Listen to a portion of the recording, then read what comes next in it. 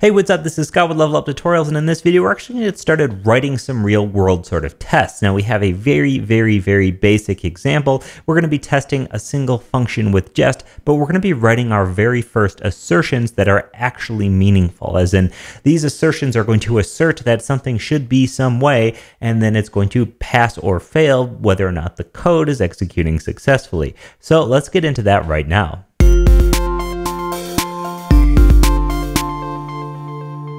Okay, so what we're going to be doing now is taking this sort of base that we've worked up with, right? You now sort of know a little bit, at least in theory, you know a little bit about what Jest is doing. Jest is taking our test files, running these test functions here, and then based on the assertions, if they are true or if they are correct, if the assertion is correct, then it's going to pass our tests.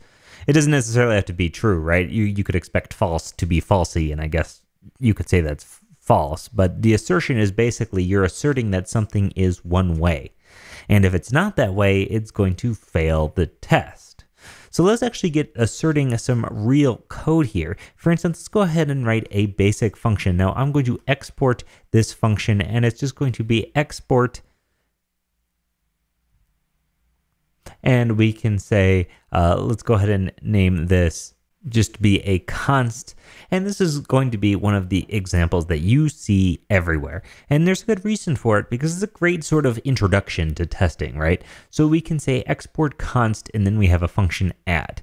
Now this is going to be simply a function that adds two numbers, x and y. And now we can simply just have this be an arrow function. And what we can do here is we can just simply return x plus y. Okay. So we have this function, and if you really wanted to simplify this function, you could just write it all in one line. No worries here. I'm going to keep this like this. I don't think I have any linting set up, so it's not going to fix that for me or change that. And in fact, if you wanted to do that, I'm going to just have this in here just so a little bit of extra JavaScript-y stuff. If you wanted to have this be the most concise way this function could be written, it could be written like this. This is the exact same thing.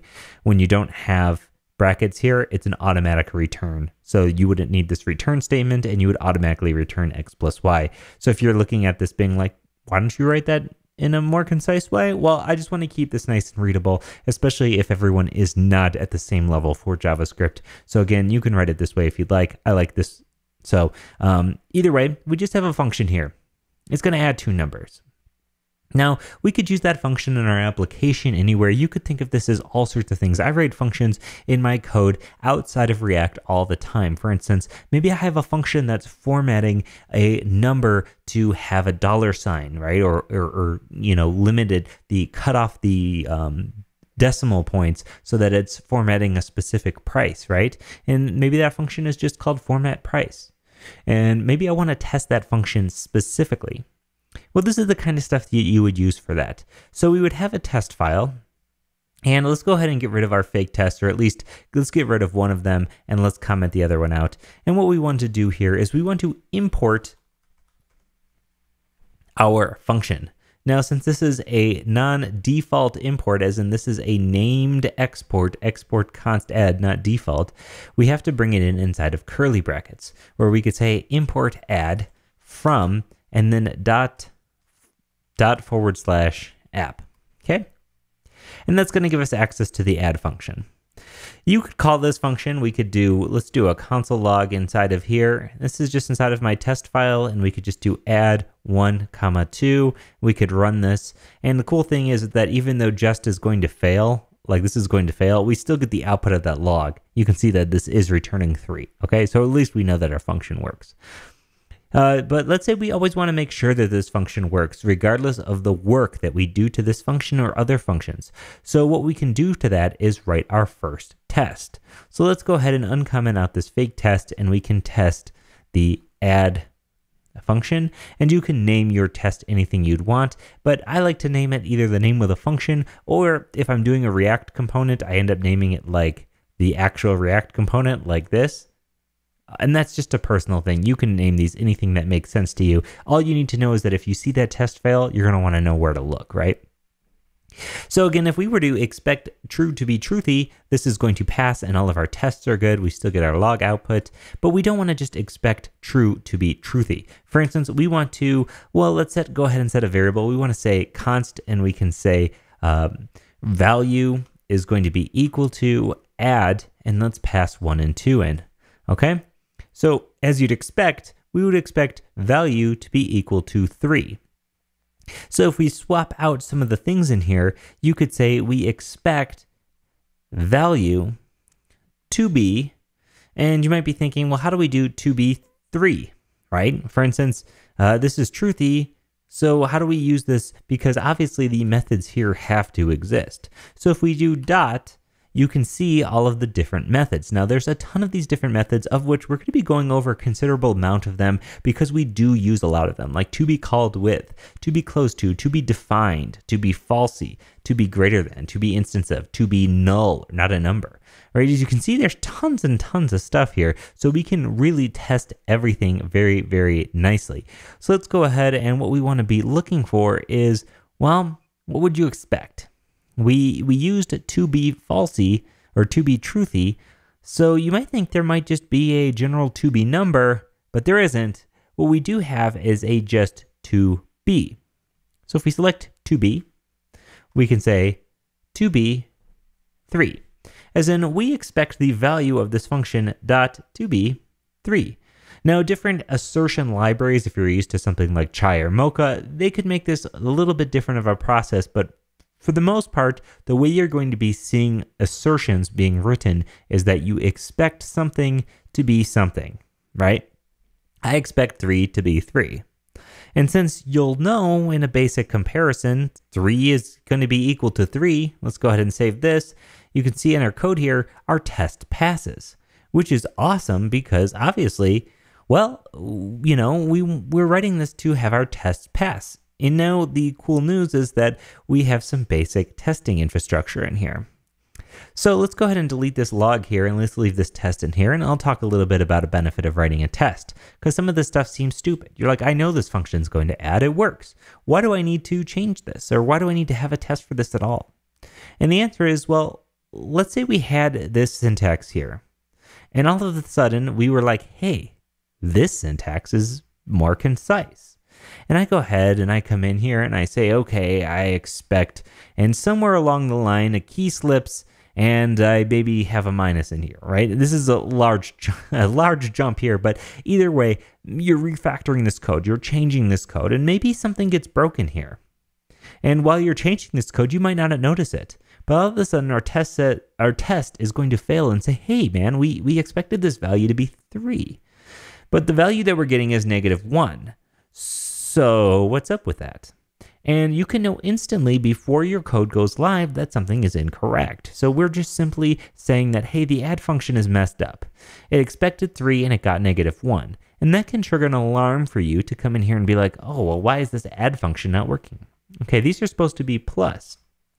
And because of that, I now have some refactored code here on my test pass, and I know that this works. This is a big deal because I now was able to delete 2 lines of code, modify this considerably, but since the actual function of this code didn't change, it passed all of its tests, and I'm totally convinced that this thing works. And this is why you absolutely need tests if your application or your project is growing in size.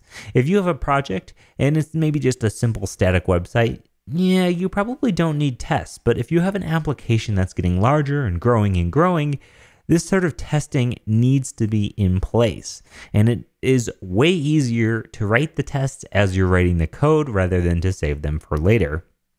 Now, if we really wanted to, what we could do is remove this whole const business. I'll leave this code in here.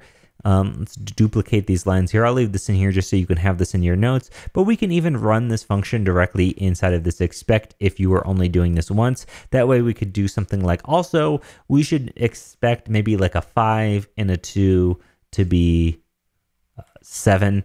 Now, you typically don't need to have 2 tests that are testing the same kind of thing, but maybe in this kind of case, you'll want to make sure this is true, because what if the function itself was just outputting the number 3? Right? Because then this test would pass, right?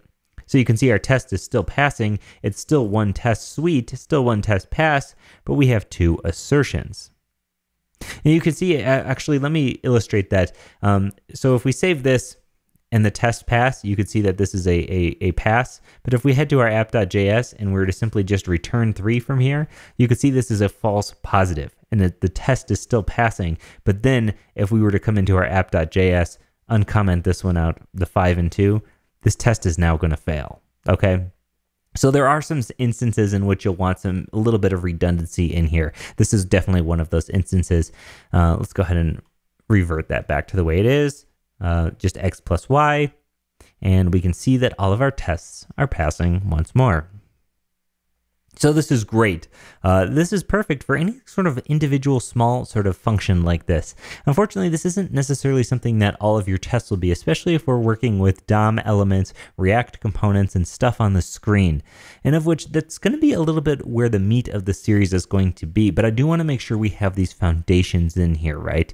That we're going to add two numbers. We're going to expect the result to be this, right? So I mentioned that I'm going to be giving you a lot of jargon. This test is called a unit test. So this is going to be called a unit test because it only tests one thing, okay? So a test that tests one thing, for instance, the add function is going to be a unit test, where you might have some tests that this function goes off and runs another function or goes off and runs another function, or in the context of React, you have a component that renders a component that renders a component, right? Those are called integration tests because it's about code working together, where a unit test is just testing one specific unit. In the case of a React situation, a unit test would not render the children component inside of a component. It would just render that one shell, and if a child component was inside of there, it would just sort of leave it alone, okay? Now, I'm going to make the case, as others have, for writing primarily integration tests and not necessarily even thinking about it, but we'll get there when we get there, okay? So as you can see here, this is a unit test. It tests our function, it makes sure everything's working, and if we change things, it allows us to modify and improve the code with full confidence, okay? So I hope you're seeing some of the benefits of testing already. We've now written our first real test, and it wasn't too scary. And it seems like kind of annoying to have to do this, but again, you're gonna see the benefits the first time you ever have to add a feature, change a feature, or refactor some code, and you're going to wish that you had tests for absolutely everything in your application. They're wonderful. So as always, this is Scott with Level Up Tutorials. In the next video, we're going to dive into some more things where we're going to be doing what's called integration tests. From there, we're going to dive into some more things where we're faking some data. We're going to get into some React stuff where we're rendering React components. And again, we're going to dive into all of the concepts. So hopefully this has been a painless introduction to testing so far, and please continue as we get into some a little bit more complex stuff, but again, I'm going to keep it very, very easy. So thanks so much for watching, and I'll see you in the next one.